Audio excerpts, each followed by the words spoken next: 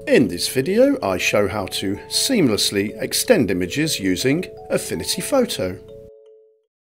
If you've got an image that you would like to widen, maybe like this one with a nice brown dog, maybe you'd like to widen it so that it's a 16:9 ratio for instance, but you'd like to keep part of the image, in this case the dog, the same width, you don't want to stretch it. You just want a wider image with no distortion. The answer is to resize certain areas, so we'd resize this area over here and resize this area over here. This way the dog will remain in place and also be the same width. There are two ways of achieving this, and both of them start by expanding the canvas. So we'll have a wider canvas to stretch the sides of the image into. We'll extend the sides of the image into the blank space in the wider canvas. We could expand the canvas by going into Document and Resize Canvas. The only problem with this method is that I'd like this to be 16:9 and I'd have to calculate the new width based on the current height, which is a little laborious, but luckily there's a better way. Let's cancel this and instead go to the crop tool, like so, and first select your crop ratio. I'd like it to be 16:9. You set the ratio from this little drop down here. You just click on the little cog. This brings up the inbuilt ratios. I'll choose 16:9. Now I have a 16:9 guide for performing the crop. Now I'll move it into position. I'd like the left vertical rule of thirds line to be in the centre of the dog's head, more or less. So I'll drag it roughly into position, like so. Then all I have to do is to stretch the sides out like so until it fills the canvas vertically. I may have to adjust the top and the bottom slightly, like so. And now I have a perfect 16:9 crop in the correct position. The dog is exactly where I want him to be, and obviously I can still move the canvas around, but this is where I want it, so there we go. And once you're satisfied with the position of the crop, all you have to do is click apply. Now we have a wider canvas. We now have space on the canvas to fill with data from the background areas.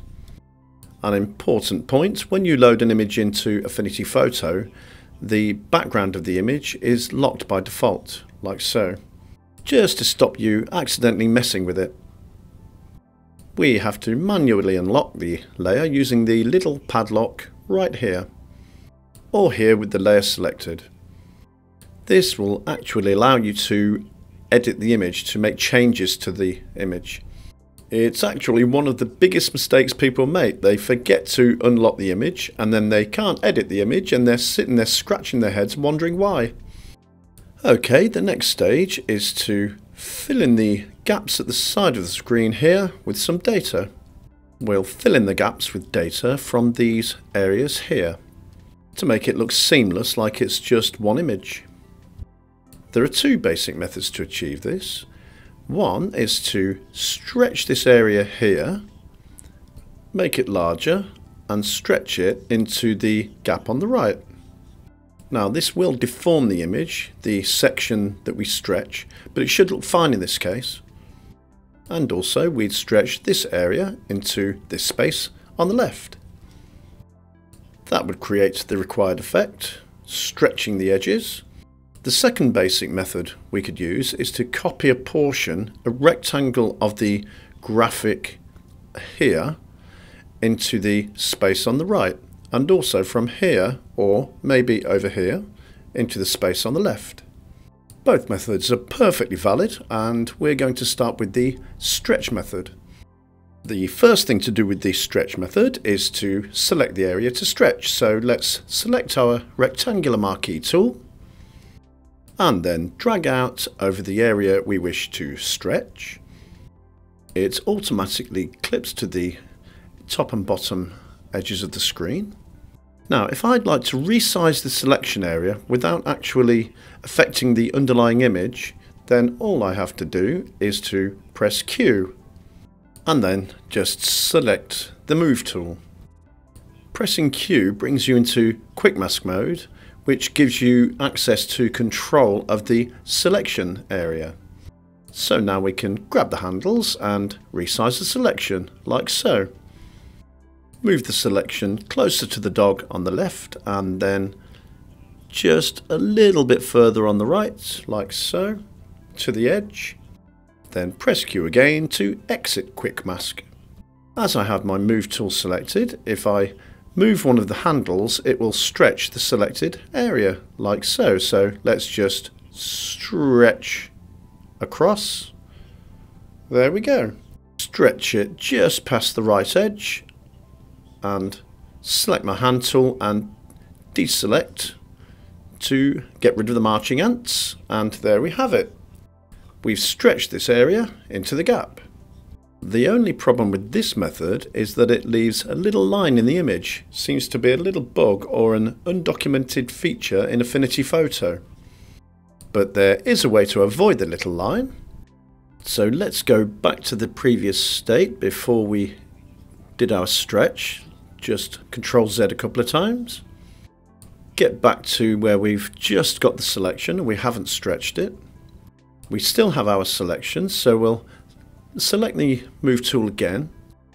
Now to get rid of this little line, or to avoid it, is really simple. All you have to do is on your keyboard press your left cursor key or press the opposite direction to the stretch direction. That will have moved the image data 1 pixel to the left. So when you come to perform your stretch, the line is covered. So stretch it to the edge, like so. Then let's just select the hand tool and get rid of the marching ants. And as you can see, we've eliminated that single pixel gap. The trick is just to move the selected area 1 pixel in the opposite direction to the stretch. Okay, let's try this side. I'll grab my rectangular marquee tool. I'm going to stretch this area into this space, so I'll mark out my rectangle like so. Once I have the area marked out, I'll grab my Move tool. Now I'm not going to press Q to move the selection points around this time. I think they're absolutely fine. First I'm going to avoid the gap, so press the right cursor key on my keyboard. As I'm going to be stretching left on the screen, I'll press right on the keyboard just to move the data 1 pixel to the right before the stretch. Then stretch just past the left edge of the screen, select my Move tool and deselect. And we're done. As you can see, we now have a nice wide backdrop. And I think that looks very nice indeed. And not one person will notice that we've stretched the edges. Now this method only works with some images. It only works with images that are quite horizontal or are quite busy in the backdrop or very empty, that sort of thing. Otherwise you will see the stretch. Now there is a variation on this method which totally bypasses the gap. It doesn't happen at all, which I will show you now. If we just press Ctrl and Z a few times to reset back to the original image, there we go, just deselect.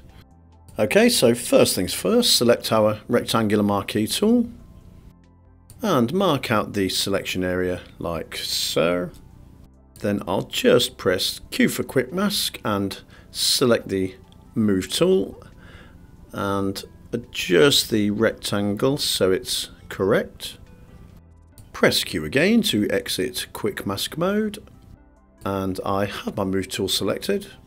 To stretch, now the variation to avoid the gap is to press Ctrl and C, which will copy the area on the layer into the clipboard, and then press Ctrl and V. And what that does is to create a new layer with this section copied into it. Now with this new layer selected, just perform the stretch. Just stretch to the edge as normal, and if we just deselect, select our hand tool, and as you can see, we've performed the stretch without the blank line.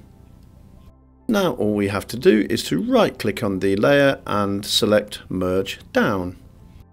And it's merged the stretched area into the underlying layer. And that's the alternate stretch method, which avoids the gap. Okay, let's take a look at method 2, which is the copy method. Here we are back to the resized canvas before the stretch. Select our rectangular marquee tool.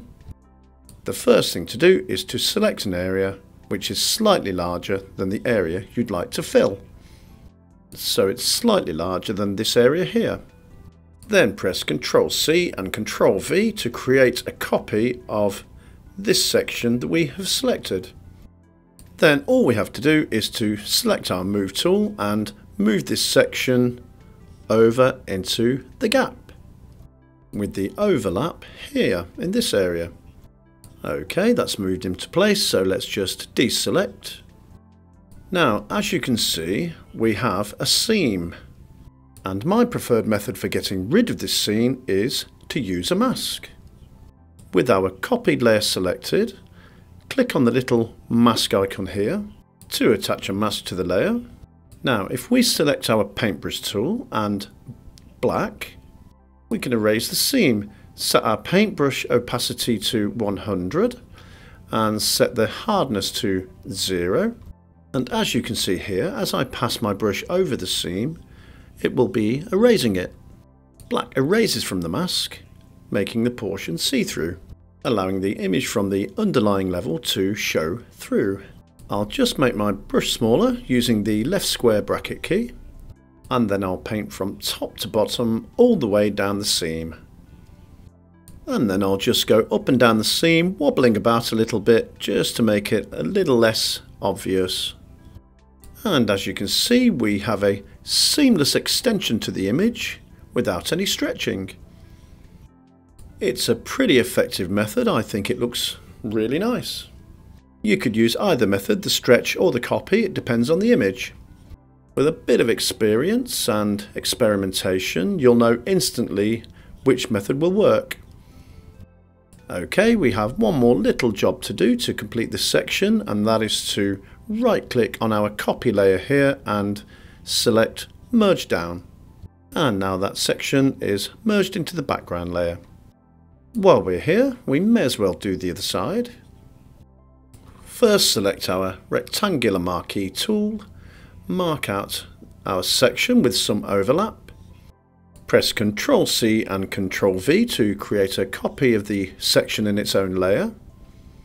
Select the Move tool and move the section over the gap, with the right edge of the section overlapping. And now we have it in position, our copied section in its own layer. We select our paintbrush tool, make sure our colour is black, make sure the layer is selected and create a layer mask. There it is, attached to the layer, which we can see here. Let's just deselect, and again using the black paintbrush, paint all the way down the seam. It doesn't want to be tidy, you want to create variation to make the seam seamless. And there we go, that's the left side done. We've now completely extended the image. Just right click on our layer and merge down. And there it is, an extended image using method 2, the copy method, without stretching.